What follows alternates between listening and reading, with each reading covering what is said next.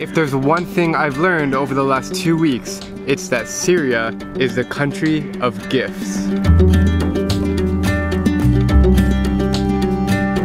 Syrians in general are very generous actually. Like here, you will never ever seek for food. Like if you are hungry, you can just knock on random people's doors.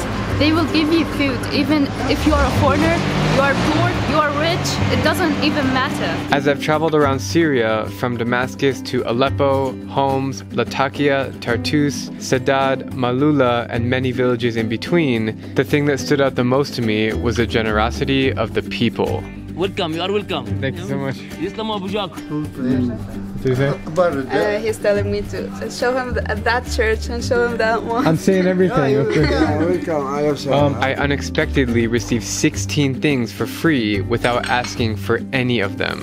Until now, I always said that Pakistanis were the #1 gift givers, but now the torch might be passed over to the Syrians. Yeah, Habibi, what's your name? Drew. You. Thank you, my friend. تفضل بدك سكر? Yes.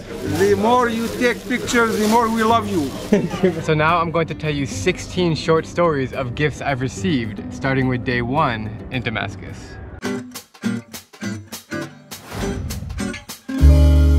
When I bought pomegranate juice from a street vendor, the owner gave me some fava beans to eat for free. Extremely good.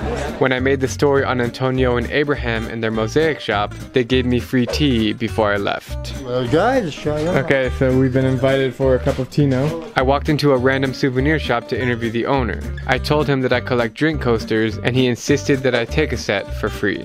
No. Don't have to give a gift. Yeah. Why? It's gift.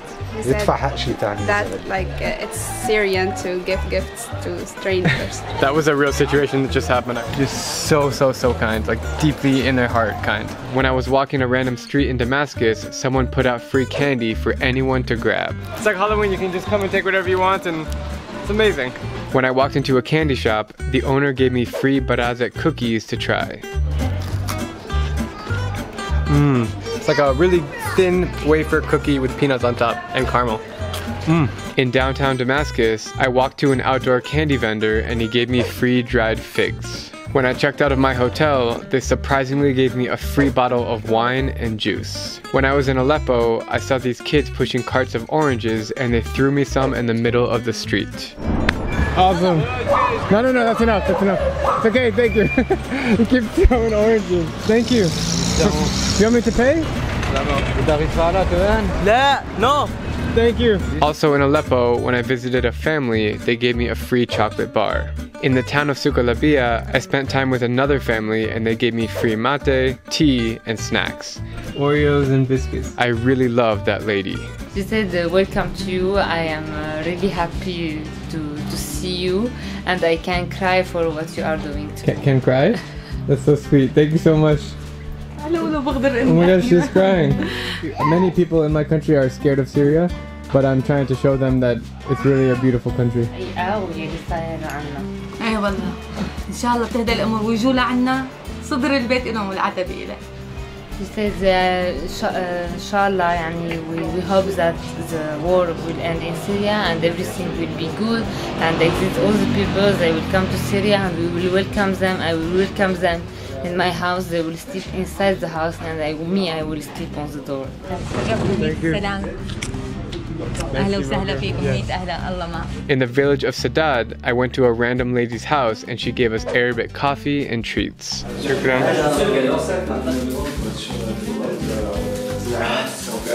In the beautiful town of Malula, I was given free chai, which was extra nice because it's really cold there. Tea time.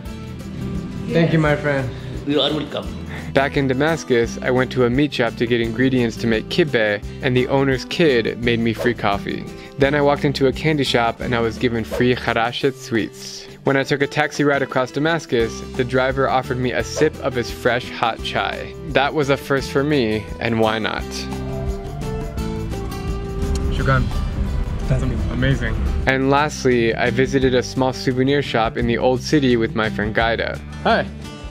How are you? The owner invited us in the back for tea, and I told him that I collect banknotes. I like this one.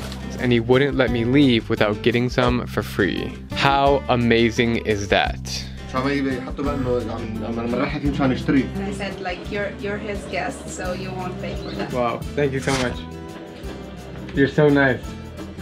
Watch this, we're gonna leave the shop and I'm gonna try to pay him and see if he'll accept my money, and I'm almost sure that he won't. It's for you. For the tea and everything.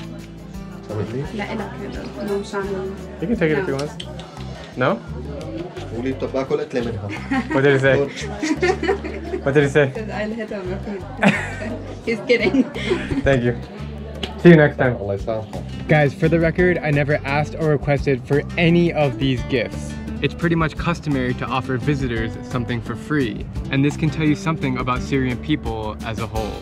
They are so hospitable that they will offer you everything they have, even if they don't have much, whether you're a fellow Syrian or a foreigner. It's truly remarkable, and I am so touched. I'm really sad to leave Syria tomorrow. It has been a life-changing trip, and this country will always have a special place right here in my heart. Now it is onwards to Lebanon, and then Tunisia, and then Libya, and then Central Africa. Thanks for watching, guys, and I will see you later.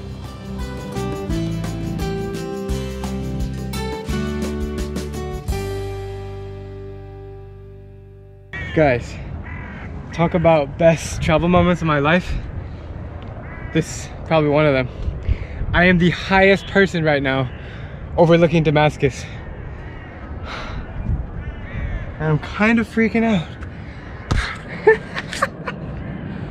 Oh my God. I'm Binsky, and if you like my travel videos, please click subscribe and join me as I plan to visit every country in the world.